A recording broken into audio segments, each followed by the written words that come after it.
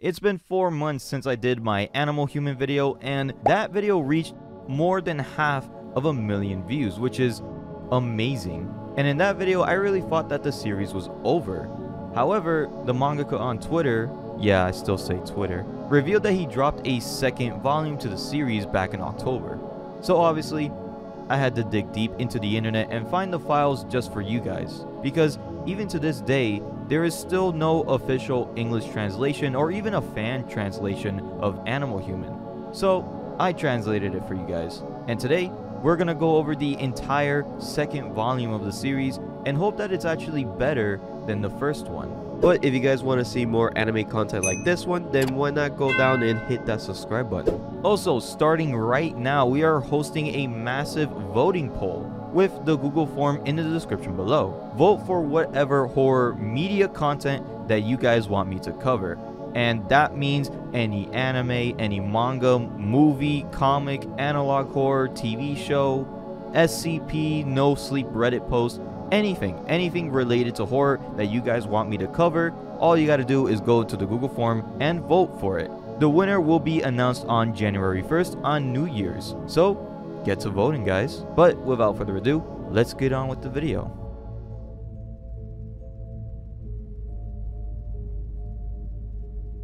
The scene opens with a shocking, chilling image of a naked man hanging from shackles, surrounded by hungry, anthropomorphic animals. As the human is lowered, the animal swarms and devours him alive. The frame cuts abruptly to a promotional ad video featuring the head chef of An Pashieta, Takanagi. He welcomes viewers, describing the exceptional quality of animal-human meat served at the restaurant. This meat, he explains, is a rare delicacy among humans, perfected by the chefs listening to their ingredients. Knowing every detail of how the animal lived, what they felt, and how they were raised is like seasoning the meat with 100 different spices. The video promises an unparalleled dining experience. At An Pashieta, everything is at its very best. The meat, the staff, and the clientele. The video ends as a man arrives at the restaurant. Inside, well-dressed patrons are seated. Takanagi enters, welcoming them to An Pashieta and announcing a special, one-of-a-kind, full-course meal. A staff member rolls out a trolley carrying a gourmet dish, an entire goat animal human, exquisitely prepared. The crowd erupts in applause. However, Takanashi prepared just one more surprise for the guest. The goat, though dismembered and cooked, remains alive, connected by transfusion tubes and an artificial heart. A cutting-edge treatment ensuring that the meat remains fresh at all times. As Takanagi describes each dish, soup made from the goat's spine, bread infused with its organ meat, edible flowers crafted from its arms. The goat, still conscious, questions its reality.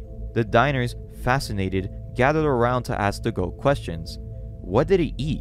How was it raised? What exercise did it do? The goat, overwhelmed, can barely respond before Takanagi injects its artificial heart with alcohol, leaving it disorientated. He then thanks the goat, cutting out its tongue and pouring its blood into a glass, presenting it to the guests as they cheer and applaud. Later, as the guests and staff depart, Takanagi is alone in the kitchen. He receives a visit from a boar who requests a special meal for an upcoming dinner party in front of a government minister. The minister has a unique palate though, and deserves not farmed animal human meat, but natural produced human meat. The next day, Takanagi drives with his son, who asks him to attend his upcoming game. Takanagi agrees, promising a family vacation once his current job is done. However, the boar's request weighs heavily on his mind. The following morning, Takanagi gathers his staff for a meeting. Once everyone is present, the doors are locked, and the sleeping gas fills the room. The scene transitions into the dining hall, where animal humans dressed in formal attire are seated as Takanagi unveils a special dish, a massive meat cake crafted from the flesh of the staff, with limbs as decorations and topped with a blended brain sauce of all of the brains of the staff. The diners, excited and cheerful, begin to dig in. Takanagi approaches the minister for feedback, but the minister mocks the dish, calling it a party meal where the main course managed to escape. Enraged, Takanagi argues, but the minister rings a bell, signaling the entrance of the boar and Takanagi's son. Takanagi screams at them not to touch their son, but is then restrained by two animal humans. Takanagi watches in horror as the diners turn on his son, devouring him alive. Takanagi collapses, vowing to kill every single one of them, but the boar walks behind them and commends his cooking skills. That night, the minister and the boar discuss the evening's events by the sea. The minister assures the boar that their superiors have nothing to worry about. Humans are merely humans after all. The next chapter begins with a baby otter being accepted for shipment. Other baby animal humans cheer it on, congratulating it on being chosen for a delicious purpose. However, once in the back room, a fox dismisses the otter and kicks it into a grinder, calling it low-quality meat due to his inability to gain weight. From birth, animal humans are raised with the knowledge that they are destined to be meat. They live stress-free lives, receive good education, and are fed carefully to enhance their sweetness and flavor. Farms specialize in different rearing methods but share the same ultimate goal: producing high-quality food. In a cafeteria, a dog is eating when a piece of food lands on his cheek. The dog calls out to the animal eating next to him, Chica, the little girl from Volume 1. The dog orders her to apologize, but Chica just continues on eating. A llama calls out to the dog when he notices blood dripping from its face and panics, suspecting an illness. The room descends into chaos as animals run with fear. Over the intercom though, a staff member calms them down and says that a staff member will guide them to their rooms. The animals calm down, but Chica never left its place as she just kept on eating. The animals are brought to the playground and one of the animals realizes that there's a man on the roof with a megaphone. The man reassures them that only one animal was sick, but measures must be taken. Moments later, a massive rock slide buries the animals alive. In reality though, the animals were just in a hole and workers were dumping piles of rock and dirt on top of them, filling the hole. Unbeknownst to the farm though, later that night, two workers, a bull and a human, secretly kidnapped 5 animals that were supposed to be buried, including Chica, intending to eat them to avoid them being just wasted meat. One by one, the bull decapitates the animals until it reaches Chica. As the axe falls and Chica is beheaded, she wakes up, confused. In the next room, there's bloody footprints leading to the door that Chica's in, and the 2 workers are laying dead on the ground. Chica goes outside and sees an opening in the fence, proclaiming that she's hungry. We cut to a couple walking in the middle of the woods, waiting to be rescued by anyone, until the man finds a trail and a child at the end of it. The kid asks if they're lost, and the man excitedly asks if he lives anywhere nearby. The kid replied that he does, they just have to follow him, as he has a knife hiding behind his back. Chica ventures into the forest, scavenging for food. She encounters a wounded wolf and calmly waits for it to die before eating it. However, the meal isn't enough. She stumbles upon a house but is caught in a trap. A cow comes out of the house and rescues her, feeds her, and offers her shelter. The cow asks Chica where she was from, and Chica replied, "A place where there's a ton of animals." The cow knows that she's talking about the farm and comforts her, but staring at them from the window is the child. The child grabs a knife and walks over to the husband, cutting him up and feeding it to his mother, locked in a cell in the basement. As she rests, the cow thinks it's a good night to have something to drink. He walks into a room with multiple women hanging from the roof, topless and with bite marks on their breast. The cow walks up to a woman who was just brought in this morning and begins to drink some milk. The next morning, Chica smells something funny and discovers a basement where the monstrous bear dressed like a mother is locked in a cage. Chica reaches her hand out, but the bear bites off her arm and then drags her into the cell to devour her. The cow walks into Chica's bedroom to find her gone. The cow goes to the child and beats him, demanding to know where he hid Chica. The child, calling the cow father, doesn't know anything. They find Chica's blood in the basement, but the cow collapses in despair that was his only source of animal-human milk. The cow reveals that he brought the boy into the family, introducing the mother bear as his mother and the cow as his father, with other human siblings. The mother bear tried to attack the child, but the cow told the child that they loved him so much that they want to eat him. The cow wanted the bear to be a source of milk, but without human flesh, the bear became rotten and broken. So, they had the siblings gather human meat to feed her, including the siblings themselves. The cow wanted to age the boy with love so he can grow up and have a better flavor. However, the cow was done waiting. Suddenly, the mother bear begins to scream, and something was clawing itself out of her stomach. Chica breaks free from the bear's stomach.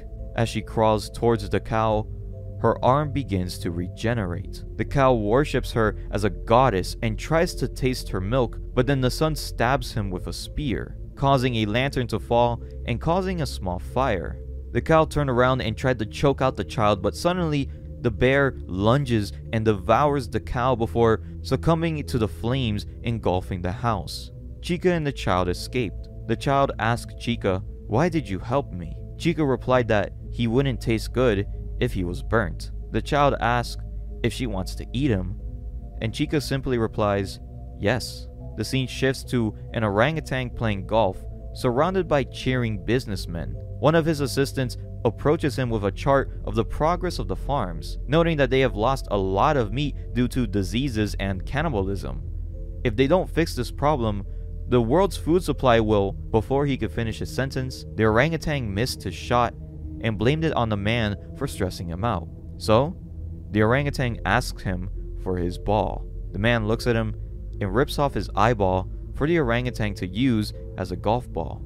The orangutan says to fix the problem, they must continue the development of regenerative bodies. The volume ends at a lab holding normal animals like sloths and cats, but in one of their test tubes holds the head of Anist.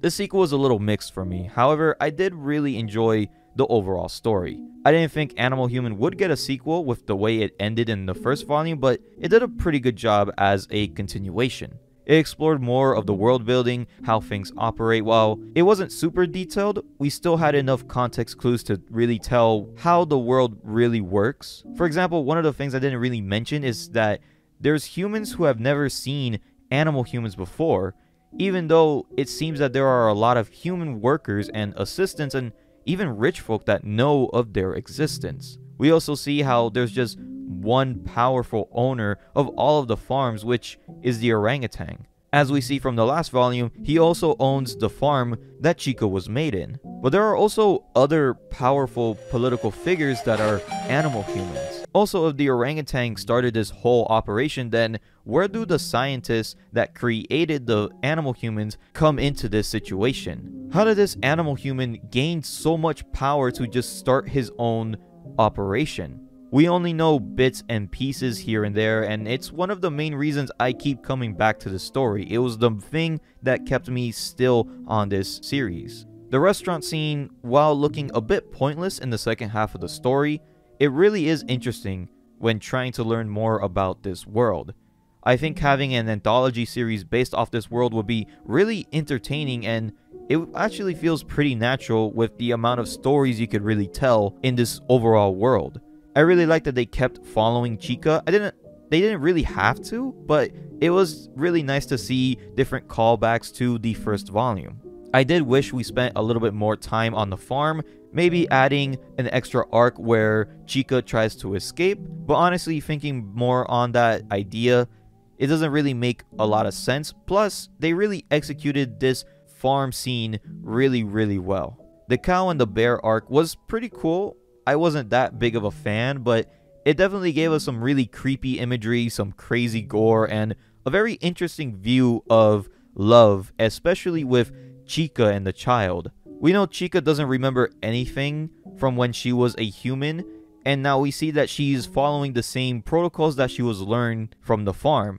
We saw that when she was handling the wolf. She didn't want the wolf to be really scared. She wanted it to be calm so the meat would taste better, and she said the same thing with the child. The child only knows love if they want to eat them. That's the reason why he wants to follow Chika now, and that's why Chika wants him around, so he can live stress-free, so the flavors of his skin feel great to eat. All of that stuff is really interesting, and I want more of that explored. But the stuff I did not like was the whole starving anonymous route of having a regenerator failure program, but there just happens to be one really successful regenerator that escapes the government's hand. I thought it kind of sucked that they're going that route. I think it's just because I read Starving Anonymous first, so all I could think about when reading this part was that, oh, they're going the Starving Anonymous route. To me, it makes a lot more sense when having a meat factory meant to only feed these gigantic alien beasts to have a regenerator just due to their massive size and the amount of food that they need. But for the animal-human world, it doesn't feel needed, just because of the large amount of food that they technically already have. However, even though I didn't feel like they needed it, they did a really good job at explaining why they need the regenerators, why they have to go this route. This isn't the last time we'll see Chika and the child. Hopefully we get a lot more answers shown in Volume 3, but for now, I'm actually pretty satisfied with Animal Human Part 2. But thank you guys for watching this video. I hope you guys enjoyed it. Remember to go down in the description and vote on what horror content you want me to review. And also remember to join the Discord server. If you like more horror manga videos like this one, then why not scroll down and hit that subscribe button. But I'll be seeing you guys in the next video.